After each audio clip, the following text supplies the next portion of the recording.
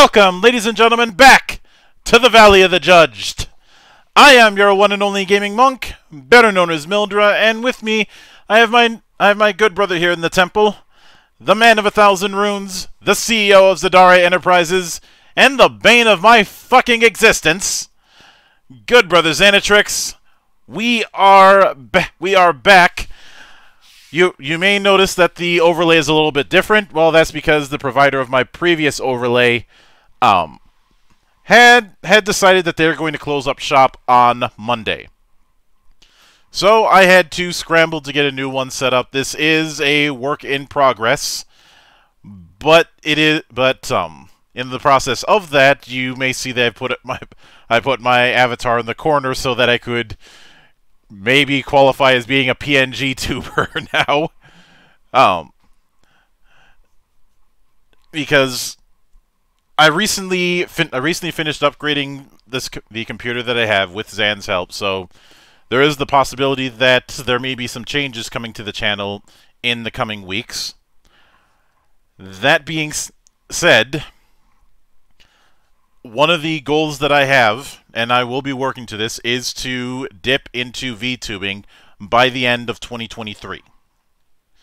I'm giving myself that bit of a leeway because I'm pretty sure this is going to be a exhaustive process, one with a lot of bumps in the road, as most investments usually are.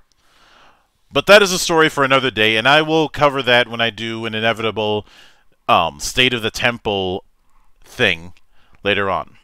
So, last week, we tackled the class features and subclass features of the Thaumatech. And we initially thought that the Thaumatech was going to be the wizard equivalent, which it kind of is, given the ridiculous amount of spells that it gets. But yeah, the conclusion that we came down to is that it has far more in common with the Elementalist class in Guild Wars 2. I know that they call them careers in Guild Wars. Old habits die hard, that's all.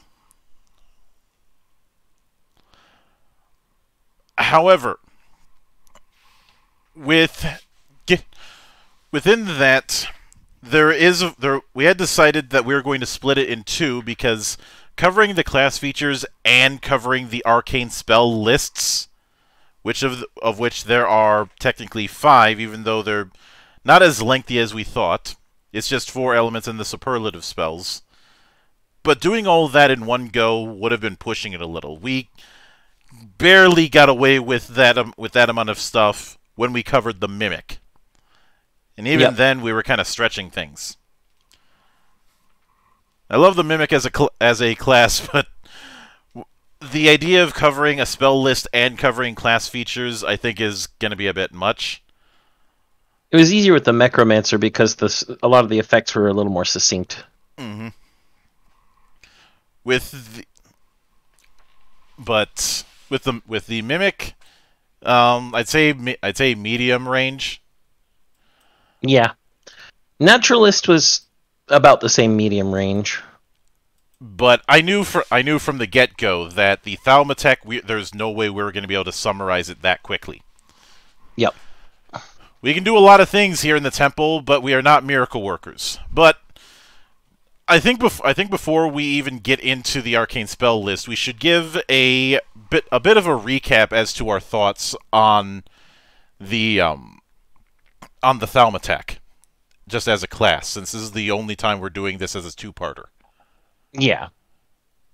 So, honestly, I find the Thaumatech really interesting in the way that not only do you get to hot swap between all of the different elements within the arcane tree using your magic USBs, they get additional programming on them, a program you can execute, and there's also a lot of really cool stuff that is very clearly Thaumatech meant. It feels at home on the Thaumatech, but since it isn't exclusive, you can take it over to other classes that are adjacent. And it's like, for example, Arcane Infusion definitely sounds like something that should just stick with the Thaumatech, because you're adding an element to armor or weapons. But it's non-exclusive, so you can absolutely take it to a field knight, a soldier, a smuggler, a necromancer, anyone, to have them do those infusions instead. Or worse, a mimic.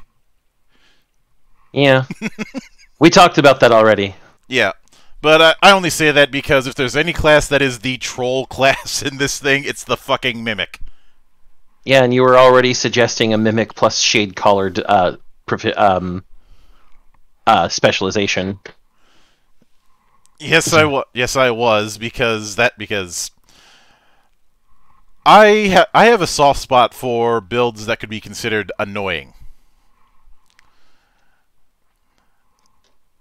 And one might say, does that mean you mained Mei when you were playing Overwatch? Well, the brief bit of time that I did play Overwatch, actually, no, I didn't. I mained Zenyatta because I cannot ignore the call of playing to my gimmick. I mean, technically playing Mei would have also been playing to your gimmick since, she's ice. Yeah. But I also found Zenyatta's orb setup to be far more attractive to me, especially since he's one of the rare characters that, as I mentioned in the past, you actually felt like he has a kit, not a script, for lack of a better term. Shambi put it best when he said that characters in that game the majority are meant to be played as and not with. Yeah. But that's getting on the rails, and we will end up talking about that a little bit down the road. But with that in mind, I am not taking back the Gaia memory slash whatever those USB things were for Ultraman Trigger. Which, bit of an aside, I can't help but wonder if whoever's been handling the last few Ultraman series is a fan of Kamen Rider. I mean, there's probably a lot of cross-pollination, to be honest, Monk. Well, as some people pointed out, Zet used a set of 3 metals. Trigger utilized essentially USB sticks to the point where 73 Nami made his own Gaia memories out of them. They're called the Guts Hyperkeys, by the way. All right. And the upcoming one is using cards. Yeah, they're just, an entire era name behind, Monk. These are Heisei Ultraman, but we're in Reiwa. Well, they're still Heisei Ultraman. What? And these are just called dimension cards. So, I mean, yeah. I'm just saying, if we end up coming to a situation of someone shape-shifting into past Ultraman, I'm going to call shenanigans. But once again, Rails. So for this part 2, we are going to be covering the spell list that is within the arcane trees, or rather the arcane realm. And given what we mentioned with the USBs last week, of course there are 4 types. There is technically a 5th type, which is the superlative spells, i.e. the fuck you button. The biggest fuck you button to ever fuck you button, yes. Just don't fuck up with it, because then it really becomes a fuck everybody button. Yes, it does. Oh. And we start with air, referred to as the magic of the Everbreeze. Not to be confused with the Everlight. And we'll be starting with the novice spells. The first is an exclusive one called Biting Winds. Difficulty is hard 4, range is 8 squares, duration is channel 1 or 3 rounds, cooldown is 3 rounds. Unleash a continual force of air from your Magiductor that wraps around the target. If the target attempts to move out of the field, they take an immediate 2, 3, 4, or 5d6 air damage and must perform a contested Arcanting balance check. If they fail, they take an additional 10, 15, 20, or 25 air damage and are grasped as the winds grow higher. They take an additional 1d6 plus 4 damage for each turn they remain inside. Ranged attacks made into or out of the area are done so with -3 bonus dice. If you cannot continue channeling, the air dissipates. Something I'd like to clarify, actually, before we go much further, Monk. I asked a question last session about what the USBs actually do for you, considering you do have a limited spell list, but the USB says, well, you just get spells from that tree. We had confirmation that you gain all, both known and unknown spells from the USB equipped. So even if you have not selected out of your, what we discover at the end of this, 21, 26 total spells, obviously some of those are the mystic spells you get just for the beginning of the class.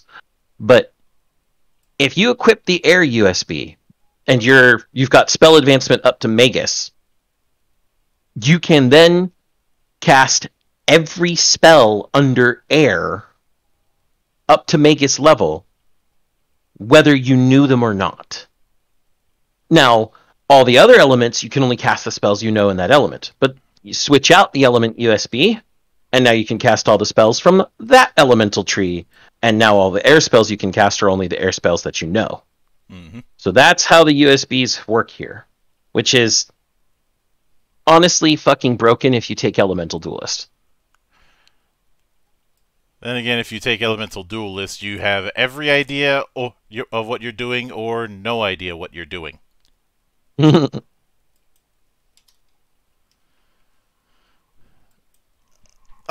So next is Gust, which is not exclusive. The element of air can be a large destructive force as well as a helpful breeze. No difficulty, range is 10, 15, 20, or 25 squares. Instant duration, no cooldown. You summon a small gust of wind. It can be used for most anything you can think of that you can use a gust of wind for, such as knocking something small over, putting out a flame, causing slight distractions, pushing yourself forward in the void. Airbending. I mean, minor airbending, but yes. But also because it has no cooldown, that means it has no charge state. Yep.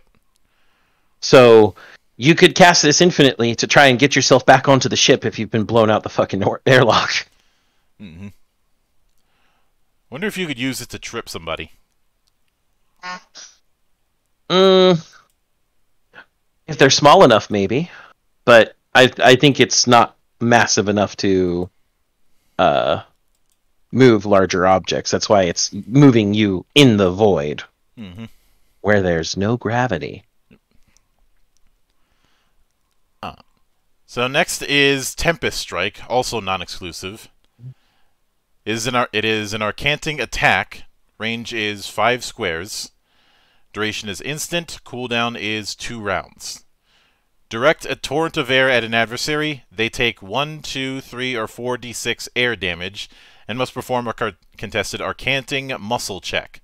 On a failure, they are moved forward or back 5 squares from you and take additional force damage equal to your mentality, or 2 times mentality at Magus level. So basically, you do damage no matter what, but then you can also push or pull and do extra damage. Very nice. And then Voidwell, which is exclusive.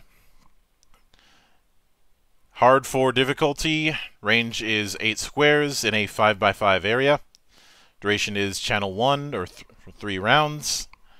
Cooldown is 4 rounds. Tear into the arcane realm in a chosen square. The realm begins sucking in all beings within a 5x5 area field centered on it. Everyone in that field must perform a hard 4 Arcanting balance muscle check. If they fail, they are pulled closer to the center of the square and take 2, 3, 4, or 6d6 plus mentality force damage. If they pass, they move to a square outside and adjacent to the field, and their movement ends. If they start or end their turn in the center of the field, they take an additional 3, 4, 5, or 8d6 damage and are launched in a direction you choose up to 7 squares from the center. Any item worn or tied down will be sucked into the void and lost. Not worn or tied down. Not worn. So, black hole. A minor black hole, yes. It's just that when things get sucked into the center, they get ejected. Except if it's a tiny item that is not worn or tied down. I imagine if it's bigger than a person, it won't be lost. Yeah, that covers the novice air spells. Then we get to apprentice, and first we have condensed blast, which is non-exclusive. Hard difficulty, 15 to 20, 10, 15, or 20 squares of range. Instant duration, 2-round cooldown. Deal 15, 20, or 25 damage to a target. Launch them up to 10, 15, or 20 squares from their current position and inflict prone. Have fun flying. Given that it doesn't state the direction, you could if you're on terra firma, you could probably use this as your up button. I wouldn't be surprised. Yep.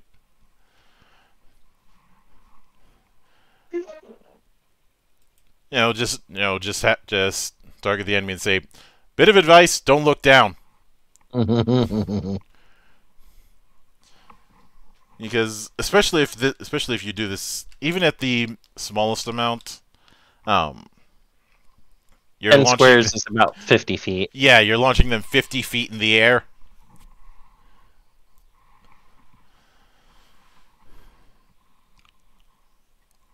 Which, yeah, I hope you like fall damage.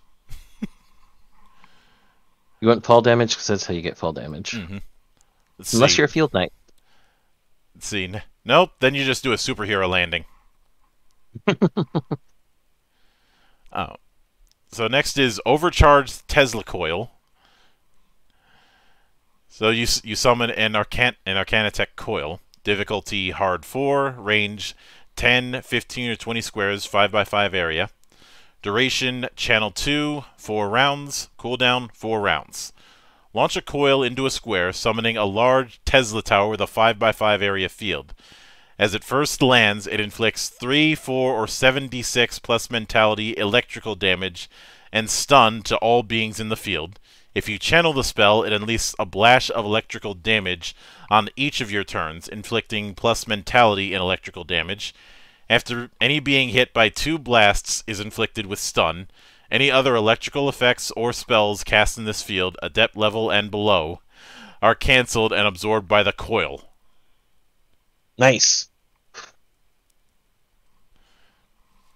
Oh, you can use it as a shield. And that, I can understand why that's an exclusive spell. So then we have Unchecked Current. Difficulty is average 3, range is 6, 8, or 10 squares. Duration is channel 1, 3 rounds. Cooldown is 3 rounds. Target an adversary within range and unleash a constant current of lightning from your hands. This attack inflicts 4, 6, or 10d6 electrical damage. Each turn, while the channel is maintained, you deal your mentality, virtue, and electrical damage, or 2 times mentality at Magus level. You may cancel the channel as an action and force your target to perform a contested Arcanting muscle check. On a failure, they take 3 times player level in damage and are inflicted with stun.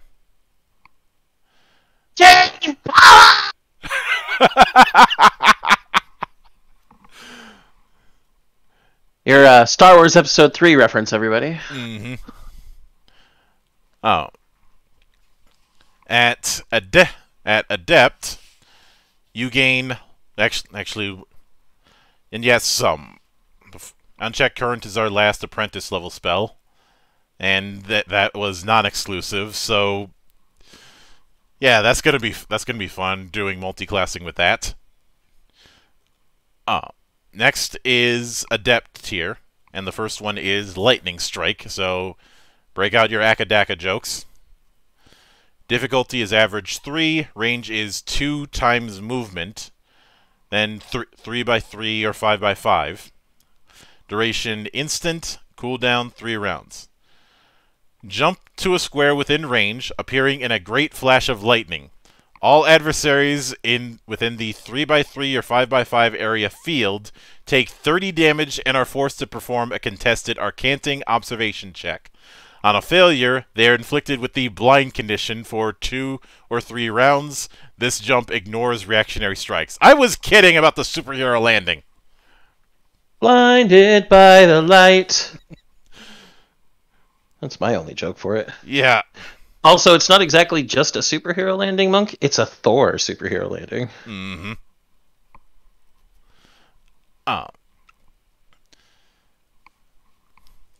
Or what dirty clanners would call a summoner. Wait, wrong game. And you had to talk about dirty clanners. That's a double sin there, Monk.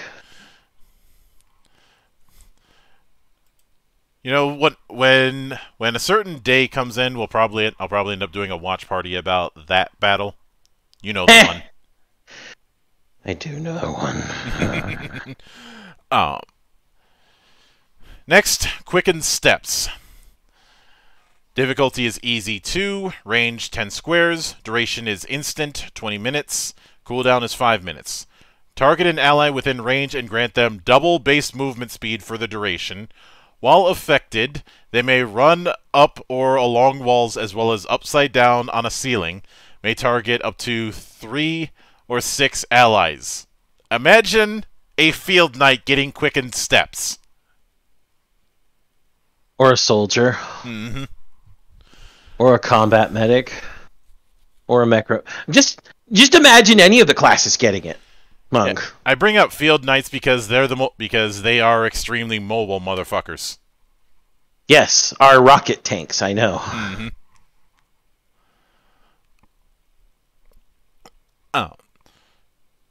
And the third and final adept spell is Summon Vortex. Difficulty hard 4, range 15 squares, either a 5x5 or 7x7 area. Duration channel 2, 4 rounds, cooldown 4 rounds. Trace the rune of shattering into the sky and summon a vortex tornado onto the battlefield. All beings within the area field immediately take 25 or 50 air damage. The struck individuals must perform a hard 4 balance, dodge, or muscle check. On a failure, they are sucked into the vortex and take additional 15 or 30 air damage. On subsequent turns, they may attempt a hard 4 flight check to jump out of the vortex's grip. Those trapped inside as the spell ends take an additional 20 or 40 force damage as they hit the ground.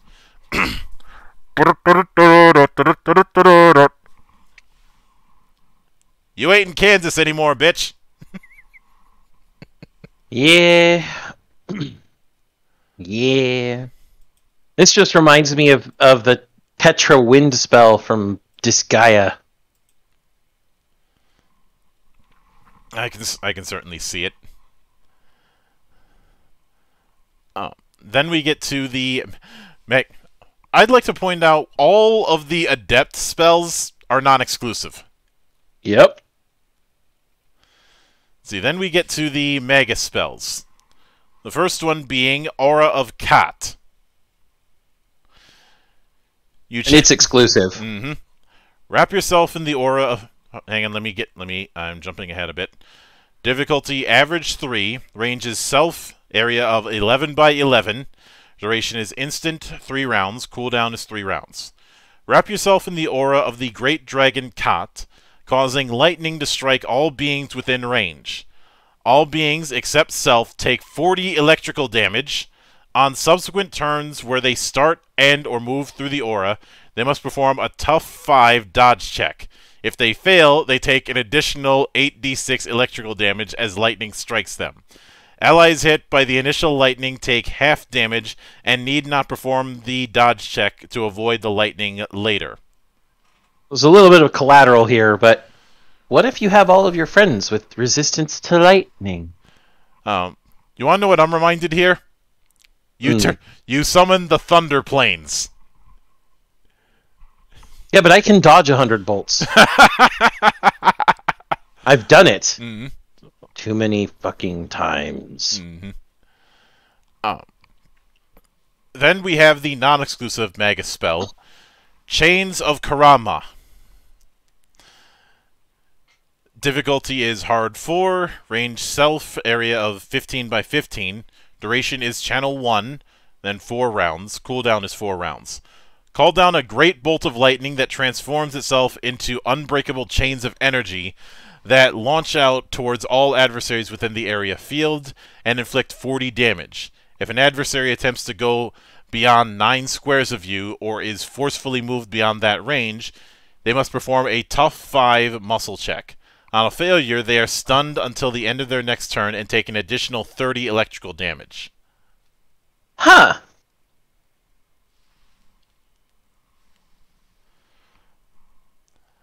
I know we've joked about chain lightning. I didn't think we'd be talking about it literally. It's Holmgang, Monk. It's a Warriors Holmgang, except AoE style. Mm-hmm. And yes, that was a Final Fantasy XIV reference for those of you paying attention. Mm-hmm. So, that covers the air spells. I figured that at higher levels it would go from just blowing air to lightning. Why? Because I've played Golden Sun at least once. Well, more than at least once, but you get the point. And Grandia as well. Oh. Then we get to Earth, referred to as the magic of the majestic expanse. Okay. So first we start off with the novice spells, and the first one is Earthen Enchant. Most metals have some form of the earth element within them. Difficulty average 3, range is 5 squares, duration instant, 3 rounds. Cooldown is 2 rounds. As an extra action, you may increase an ally's armor level by 1 to, at most, heavy armor. If the ally targeted is wearing heavy armor, adversaries roll with -1, 1, 2, or 2 bonus dice on attacks against them. I.e., -1, -1, -2, -2 bonus dice. Yep.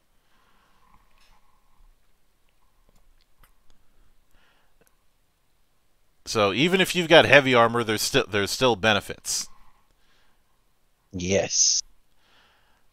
And that's non-exclusive. Mm-hmm. Then Rock Spike, which is exclusive. It's an Arcanting attack. Range is 5 squares. Duration is instant. Cooldown is 3 rounds. Drive the Magiductor into the ground, shooting a metal and rock spike into the target. Upon successful cast, deal 10, 15, 20, or 30 piercing damage, and inflict armor break on the target for 2 rounds. Rock Spike turns you into Zero's down stab from Mega Man 04. Yep.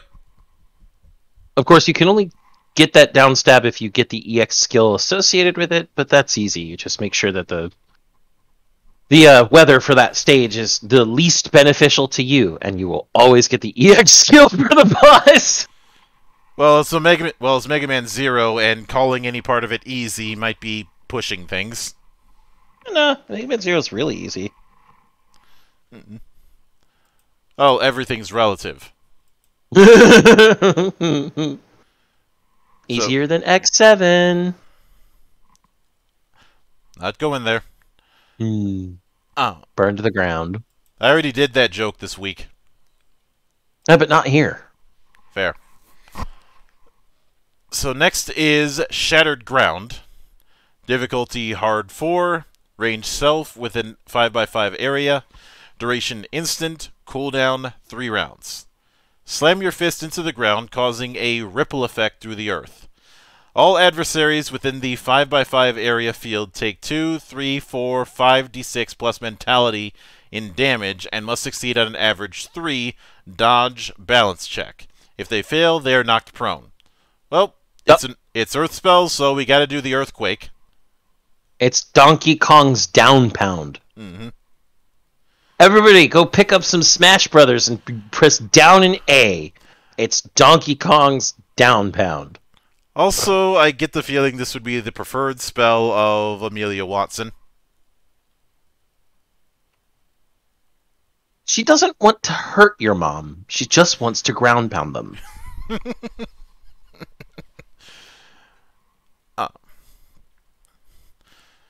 Next is Summon Wall, so Pink Floyd's favorite spell.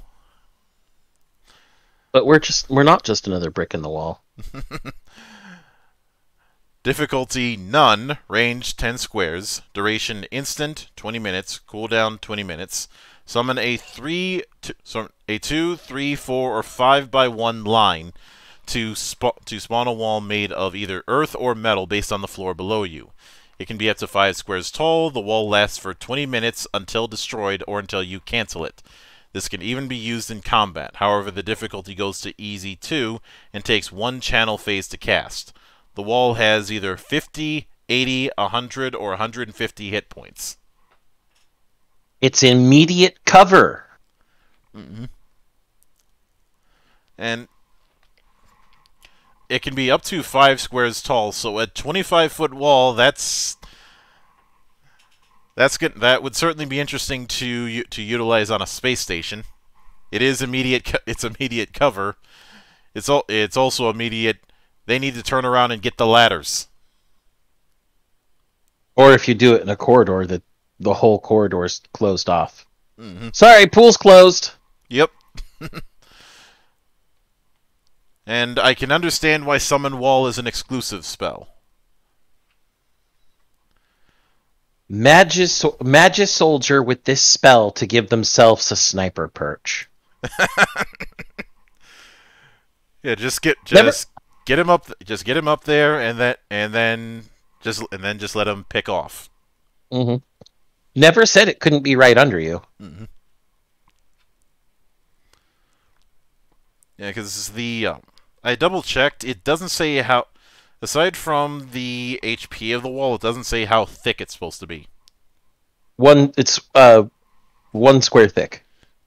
2, 3, 4 by 1, or 2, 3, 4, 5 by 1. Close enough, I suppose. So the next is the Apprentice tier Earth spells, and the first one is Armored Crush. Armored Core? Giant metal pieces of armor, monk. Mm-hmm. It was inevitable, I would say that. Touch. So difficulty is hard 4, range touch. Duration is instant 3 rounds. Cooldown is 3 rounds. Touch a target's armor, corrupting its earthen molecules. The armor begins to crush the wearer, inflicting the player level in force damage and lowering their armor by 1. This armor reduction may only affect the same target once per combat. On subsequent turns, you may channel this spell to inflict an additional 2, 3, 4, or 6d6 force damage. Adversaries may attempt a contested Arcanting muscle check to resist the damage. You know how back in the day, rust monsters were a good way to say fuck you for the GM. Mm-hmm. This is a good way to say fuck you to anybody who's in a lot of folks in armor, because everybody's going to be using armor. Yep. I have a song for this, monk, but you're not gonna like it. Try me. I'm probably not. Follow me, oh follow me. I've got your spine, and now I will crush.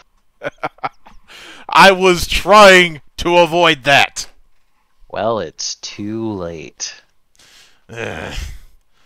Anyway, next is the Sandworm, or Call of the Sandworm, which leads me to ask one question: do we have Worm Sign? Worm Sign.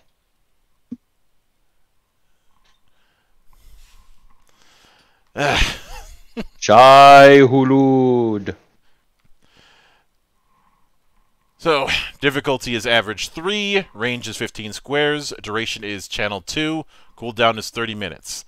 Upon successful calling of the sandworm, it bursts from the ground and obeys your orders for up to 20 minutes.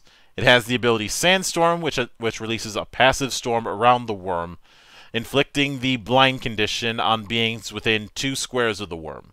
You may perform an average 3 balance check to ride atop the worm. Riding it grants you 25 squares of movement and allows you to tunnel underground. The worm is 7 squares long and 2 squares wide. So it's a baby sandworm. Mm-hmm. This is the one that you would drown to get the waters of life. Mm-hmm. If nobody gets that reference, that's okay. And understandably, Call of the Sandworm is an exclusive. Turning you into a Fremen, son. Mm-hmm. Now, our last apprentice spell is Earthen Steps.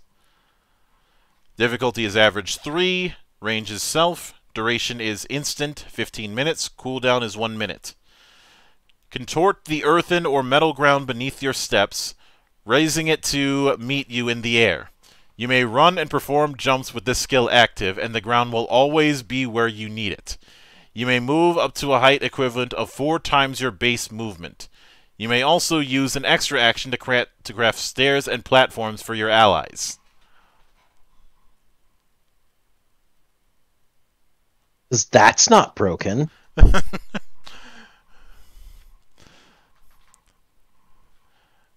Nope. It would also be a way to give people some easy access to high ground. Make Obi-Wan proud. And that's a non-exclusive. Next is the Adept tier, and we start with Earth Gauntlets, which is exclusive.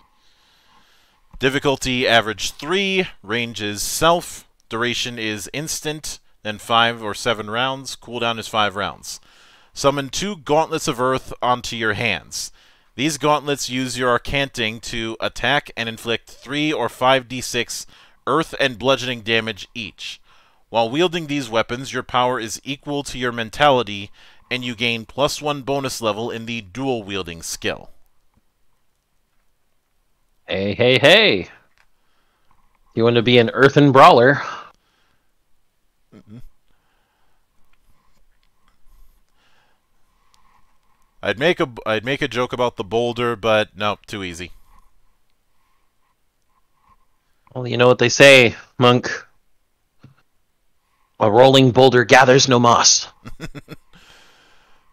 And obviously, Earth Gauntlets is an exclusive. Next is Quicksand Grenades. Difficulty average, range is self, because it's a thrown thing. Duration instant, 3 rounds. Cooldown, 3 rounds. Inscribe the Expanse rune on a grenade and toss it. Upon landing, the grenade explodes and does its normal damage. The area field of the grenade turns into a pit of quicksand. All beings within must perform a hard for balance or muscle check. On failure, their movement is reduced to 1, and they take 3 or 5d6 plus 5 earth damage. This check happens every time an adversary starts within or ends their turn in the quicksand. Pocket sand! In the most extreme way possible. Yeah. Dale Gribble would be proud. Oh, excuse me, Rusty Shackelford. Mm-hmm. And lastly for Adept, we have Shattering Strike. It's an Arcanting attack, melee range, duration is instant, 2 rounds, cooldown is 3 rounds. On success, inflict 3 times weapon damage and shatter the armor of your target. This removes the bonuses their armor grants for 2 rounds. If you strike an adversary with light, 2 hits, or medium, 3 hits armor, allies get an auto-hit die on attacks against them.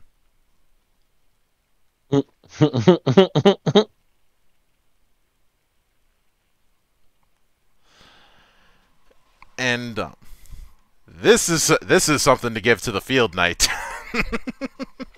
Yep. Especially since Quicksand Grenades and Shattering Strike are non-exclusive. Indeed. So next we have the Magus tier Earth spells, starting with Dolmar's Unending Prison.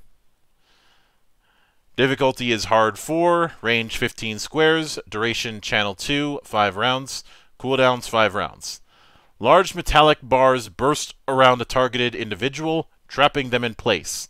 The individual trapped inside takes 4 times power in force damage and is grasped. Each round the spell is channeled, the unit takes an additional 15 force damage. They must also perform a contested power check. On a success, the number of rounds channeled is reduced by 1, sorry. If this causes them to escape the prison, they may take 15 earth damage, but may perform their turn as normal. I'm going to trap you in a giant box and crush you to death. Mm-hmm. That's what that boils down to. Oh, yeah. And next, which is a exclusive, is Lashing Strikes of Grothon. Difficulty is hard 4, range is 20 squares, duration is instant, cooldown is 5 rounds. Send lashing tendrils against all adversaries within 20 squares of you. All adversaries take 40 damage and are knocked prone. They cannot get up from prone until the end of your next turn.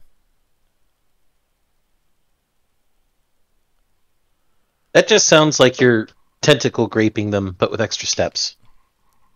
Well, it's like a better sounding Evard's Black Tentacles. So then we get to Fire, the magic of the eternal flame. So we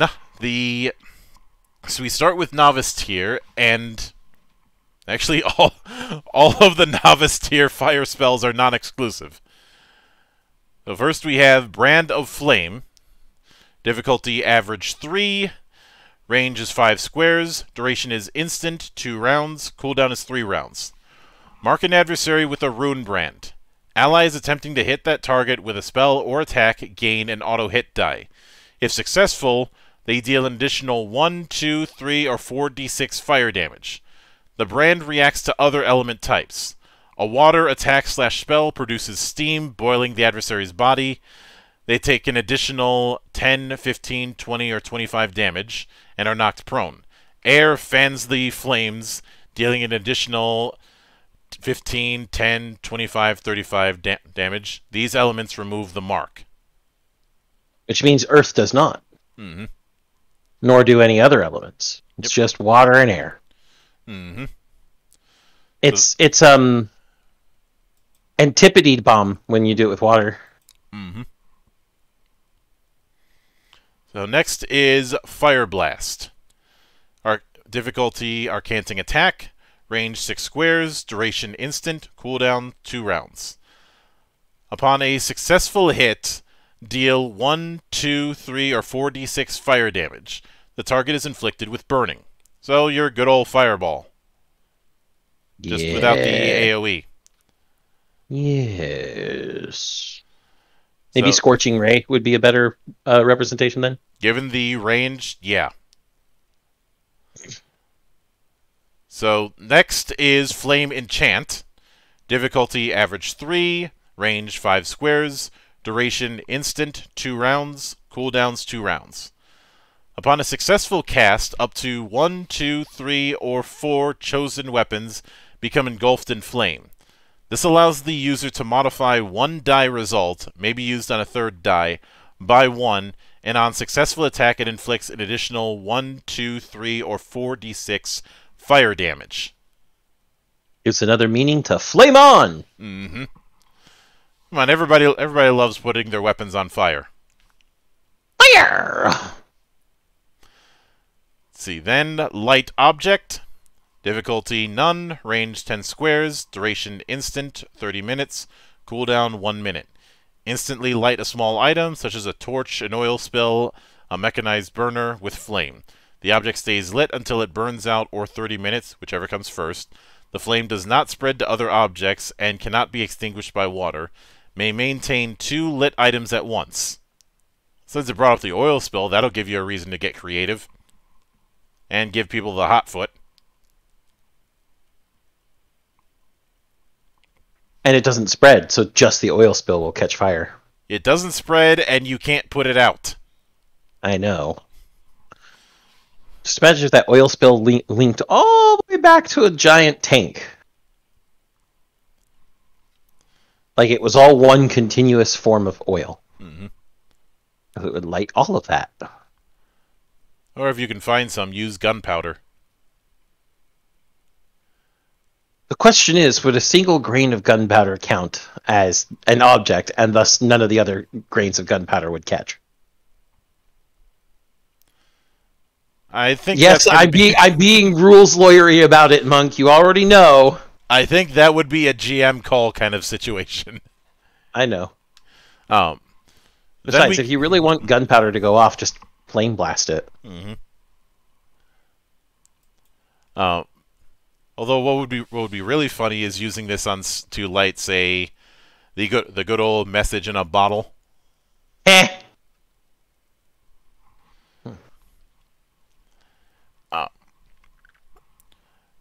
But next is the Apprentice tier spells. The first one we have is Channeled Inferno. Difficulty Hard 4, range 10 squares with a 3x3 area. Duration Channel 2, 3 rounds. Cooldowns 4 rounds. A Flaming Inferno rips from the Arcane Realm and lands in a 3x3 area field within range. This spell inflicts 3, 4, or 5 d6 plus mentality fire damage. On subsequent turns during the channel, the Inferno may move up to the caster's base movement in squares. This Inferno inflicts damage to all creatures it passes over.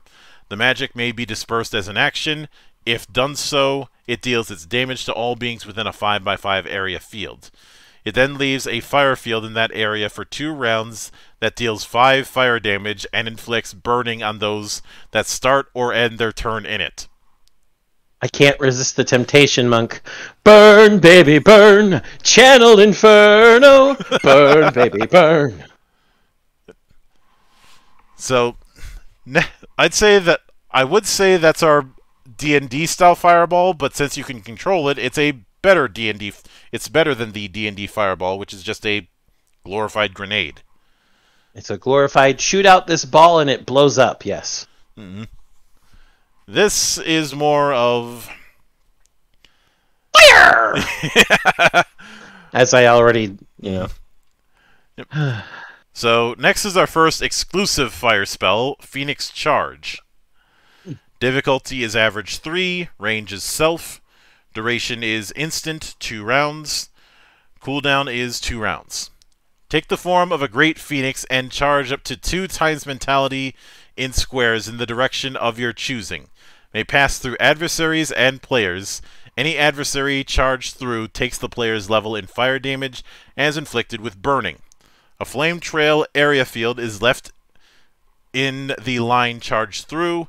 Any adversary that starts or ends their turn in the flame trail takes 5 fire damage. But it doesn't hurt your friends. Nope. Which is nice.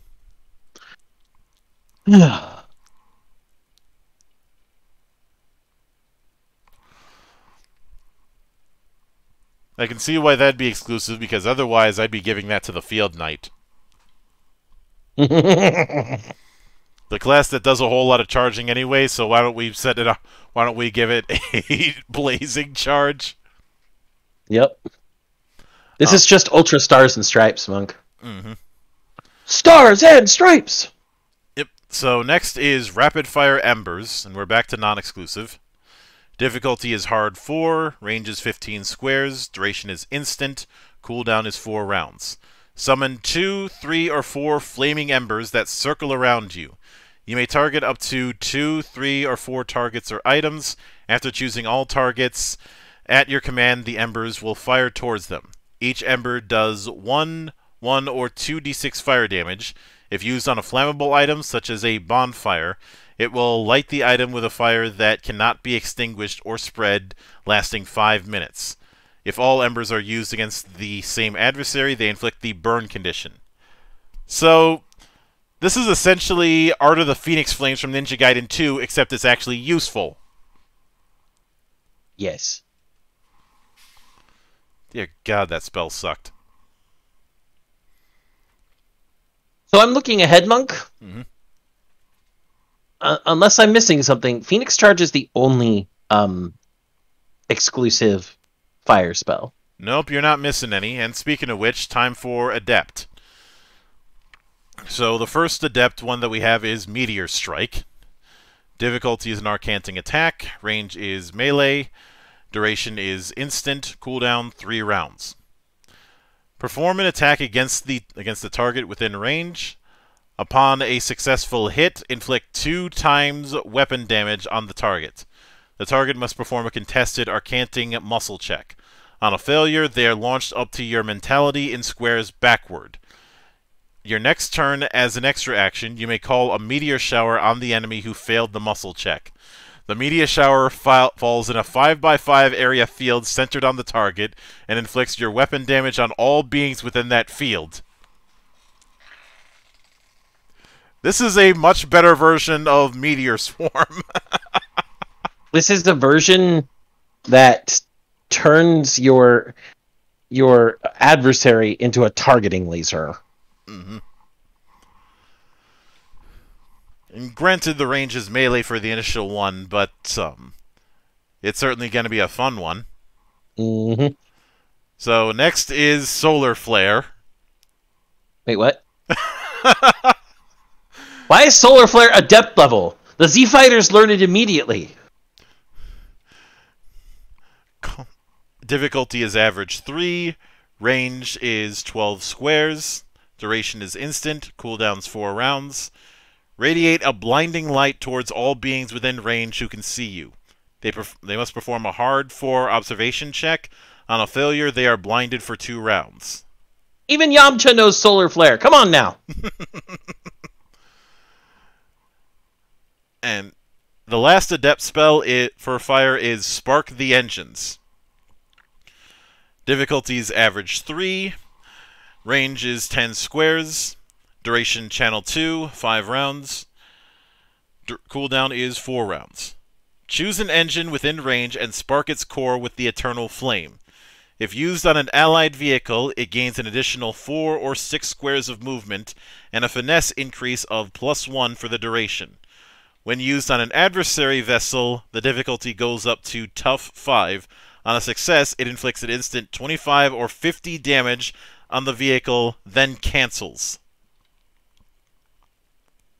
So either help your engine or blow theirs up. Mm-hmm. Imagine using that in a vehicle fight. Yep. Or in some equivalent to a swoop or pod racing event. As a good way to cheat when the cameras aren't on. And I bring up something like that simply because, well, when you're racing at that level of speed, accidents happen. As simple but proved. And even if you don't want me to use episode 1 in that regard, fine, I'll use the many accidents that could happen in either F1. I mean, with the amount of people that DNF, the infamous big one that happens every year at Talladega in NASCAR, or if I need to bring up something weeb, the things that happen in the second lap during a race for the Immortal Grand Prix.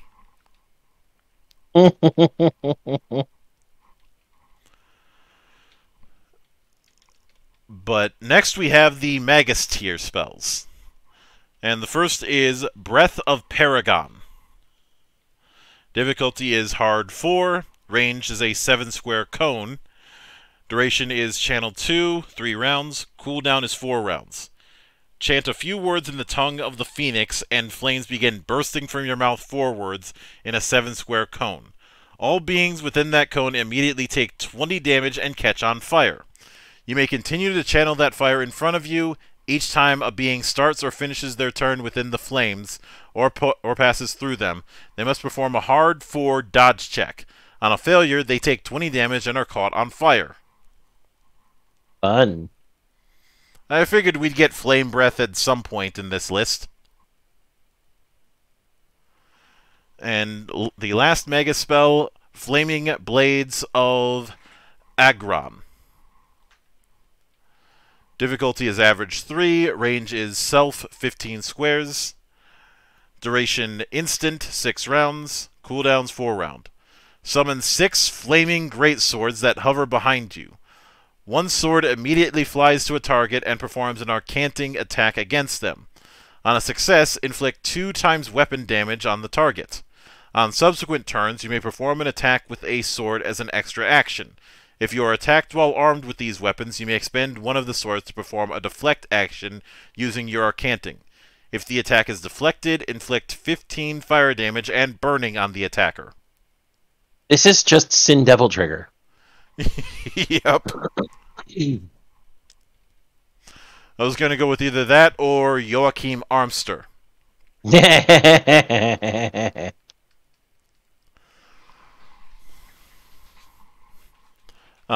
But next we have water spells, or the magic of the ever-flowing current. Eba Furoin Karanto. We're going to be really weeb about it.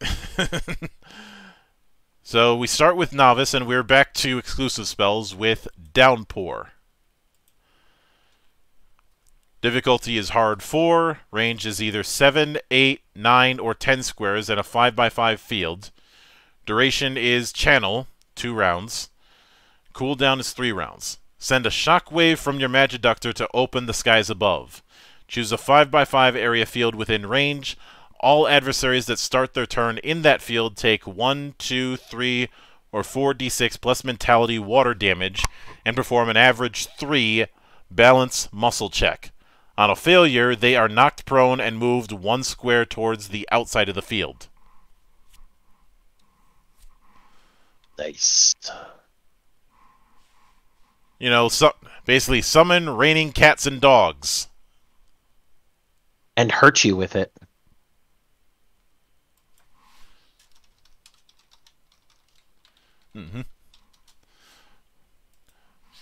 So next is Frostbite. Difficulty Arcanting Attack. Range is 6 squares. Duration instant. Cooldown 3 rounds. On successful cast, chill the target's skin to a brittle form. They take an immediate 1, 2, 3, or 4d6 frigid damage. They must then perform an average 3 muscle check. On a failure, they lose their next extra action due to the pain. Yeah, that sounds about right. Frostbite is not something to fuck with.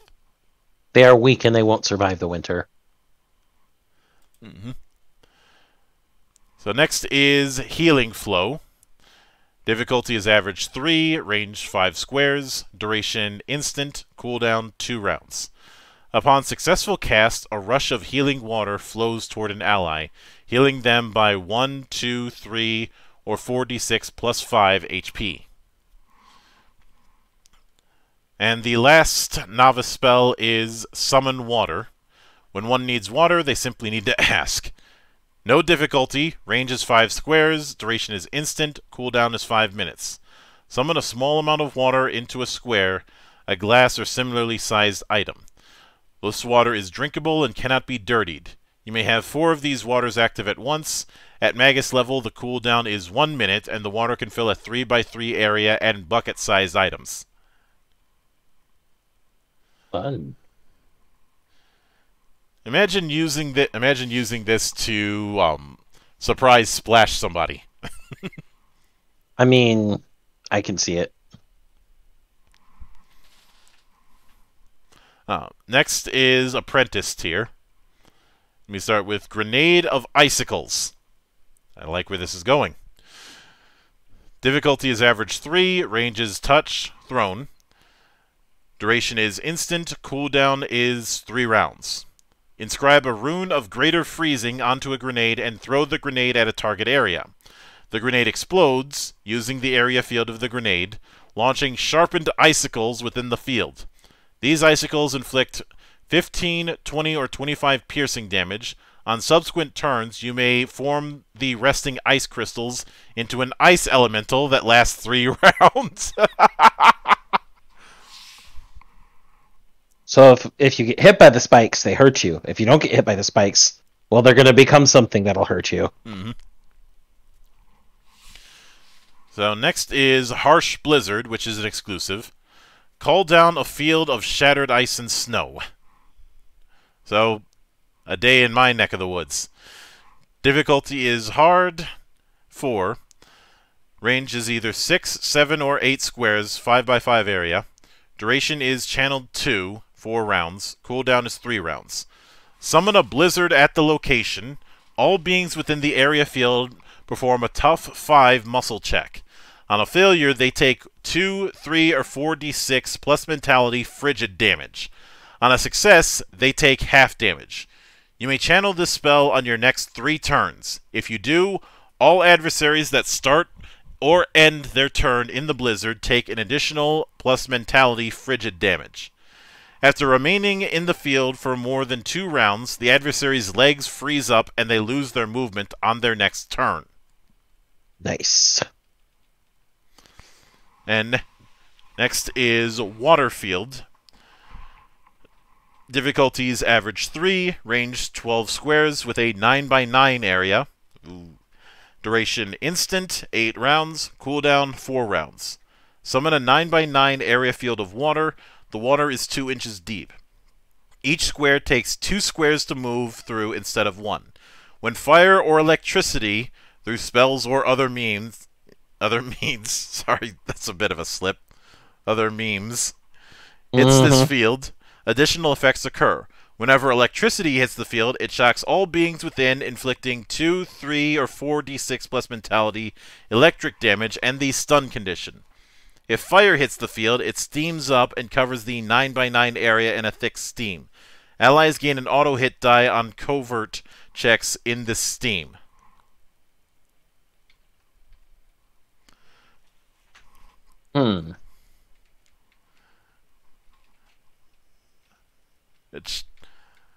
There's a good setup and follow through, especially since it doesn't take all that long to switch USBs.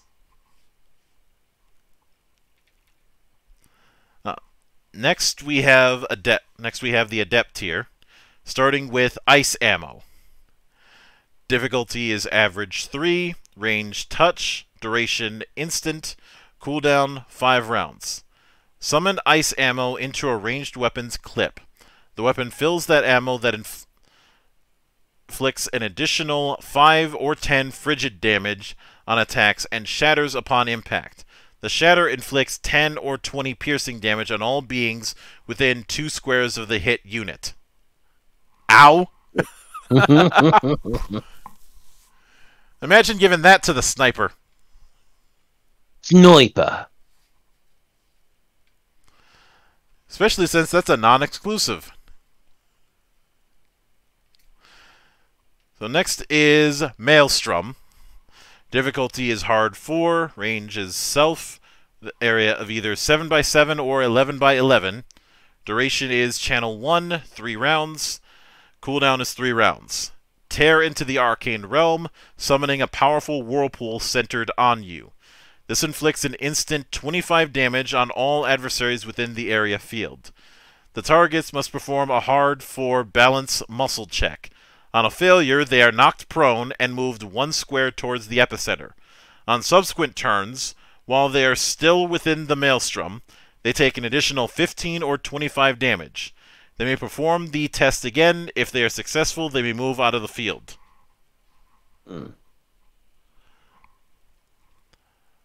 So, yeah, this is what happens when you piss off Leviathan.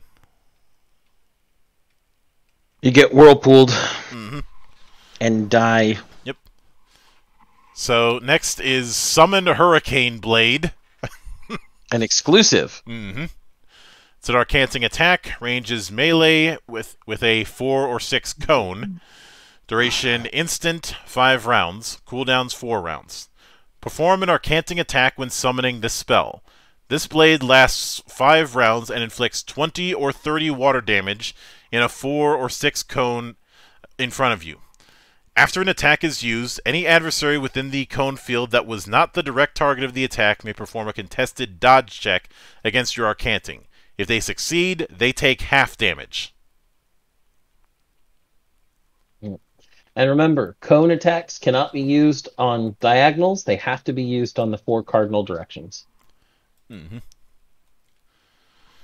So next is the Magus tier. And we start with Aura's Freezing Ray. You're thinking of an Aura joke, don't.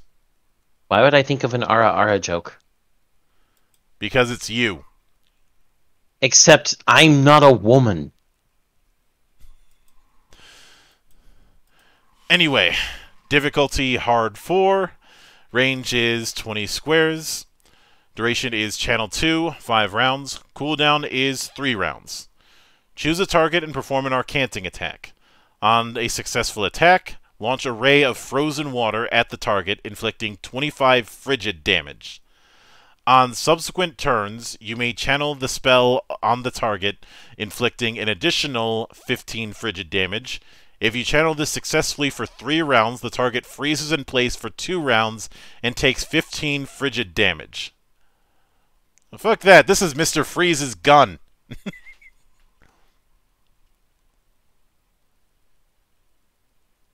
Yep. So maybe instead of an Aura joke, I should have asked for not to make a Arnie impression. Why don't you chill out? So next is, and this is an exclusive, Water Dance of Mayhem. This difficulty is an Arcanting attack. Range is 12 squares. Duration instant. Cooldown 4 rounds. Launch at a target within range and perform an Arcanting attack. You may then target another adversary within 12 squares and attack. After that attack, you may target another adversary within 12 squares. Each attack inflicts 3 times weapon damage. After you complete all 3 attacks, you may land up to 12 squares away from the final target and mark all hit targets with the Frostbite spell.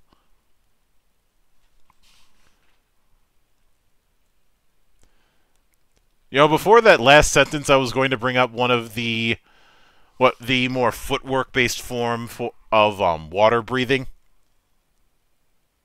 No, this is Monk. It's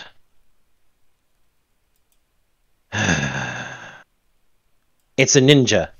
It's a water ninja. Wait, are you saying Jesus was a ninja? No. No. No, Jesus was not a ninja. That's Buddha. Get it right. And then we get to the superlative spells. And on that note, everyone should read Saint Young Men, but that's a different story.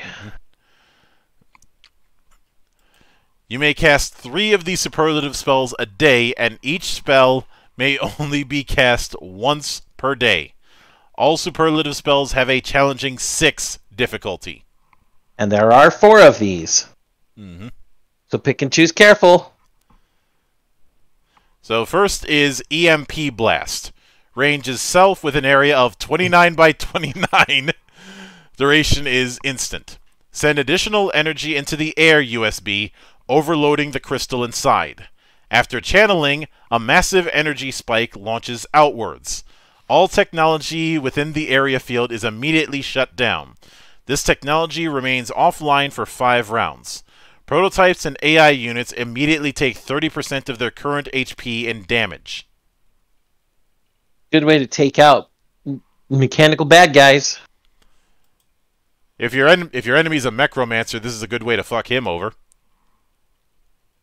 Until he just revives it again. Mm-hmm. Or if he isn't using the summoned stuff and just using the souls for other things. Also a good way to fuck over a Architect enemy. Architect, yeah. Mm-hmm. And of course anyone who's a prototype. Yeah. So next is Strike of the Expanse. Range is touch with an area of 15 by 15. Duration is instant, 3 rounds. Touch an adversary, item, or ship, enchanting it with a mark of the Shattered Veil. After 3 rounds, the mark shatters, drawing forth the power of the expanse upon the target.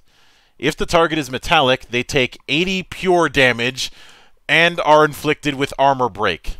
Everything else within the area field takes 40 pure damage and is knocked prone. A ship takes an additional pure damage if it is larger than a fighter. Additional 40 pure damage if it's larger than a fighter. So if you put it on a ship larger than a fighter, that ship is taking 120 total pure damage. And anybody inside it's getting fucked too. Oh, That's a 15 by 15. Pretty nice. So next is Tear into the Arcane. Range is a 20 square straight line, duration instant. After the rift opens, charged crystals of the arcane realm pour forth. All beings within that line take 80 all element types damage. The targets must perform a contested arcanting check. On a failure, they are inflicted with a major and minor wound. Jesus. I'm gonna crush you in magic crystals. Oh, no. This is a crystal version of the Daka maneuver. Yeah.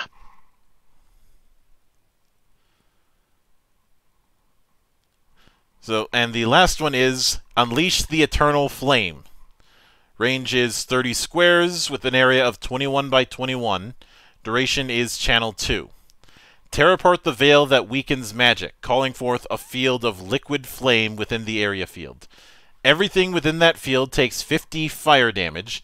Anything metal or wearing metal takes an additional 40 pure damage. The spell cannot be stopped. The tear lasts 3 rounds. Everything that enters this field or ends their turn in it takes an additional 30 fire damage.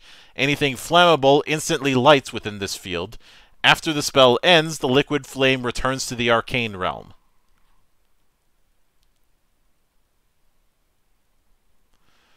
You summon a 21 by 21 field of liquid hot magma.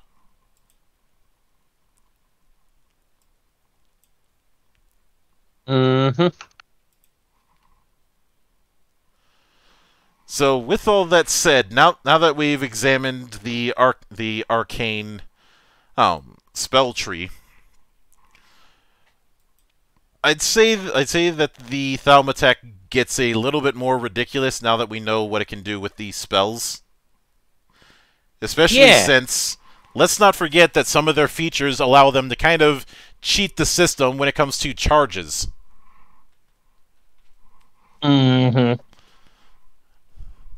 So not only can they cast more, but they have the potential to have a little bit of a safety net when it comes to the higher tier spells. Exactly. And given what we've seen with the superlative spells for the arcane realm, that can get a little ridiculous.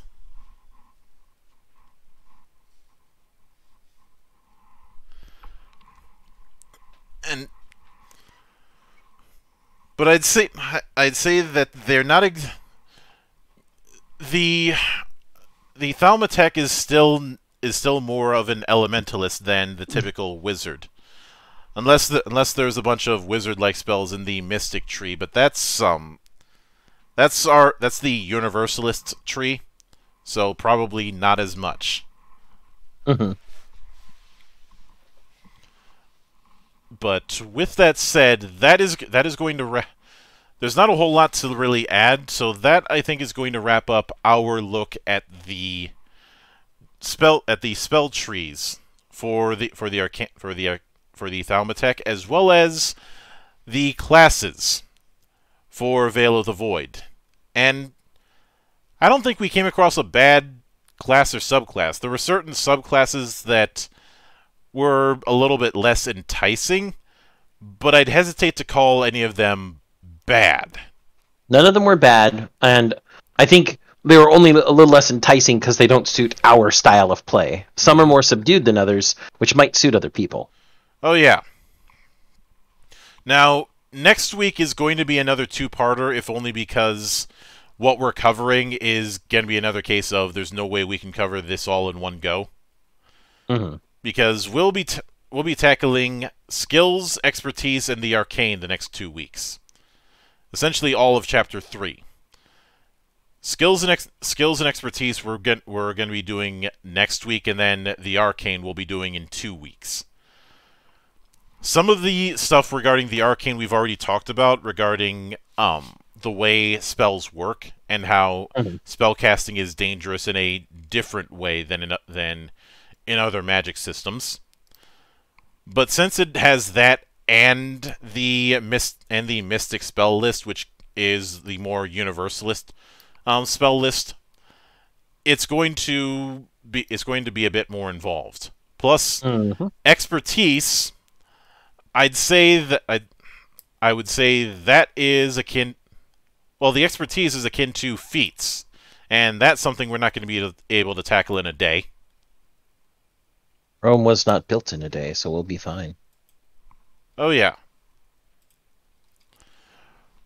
But that will wrap it up for this episode of the Valley of the Judged. And next week we'll be continuing the journey. Just no more classes. There are a couple of classes that are expansions, but we're not covering that until the end. That'll be one big grab bag that we'll end up doing down the road. But I don't plan on getting eyes bigger than my stomach. Yeah. So until then, on behalf of the good brothers present and not present, my name is Mildra. I am your gaming monk. Stay fucking frosty, everybody.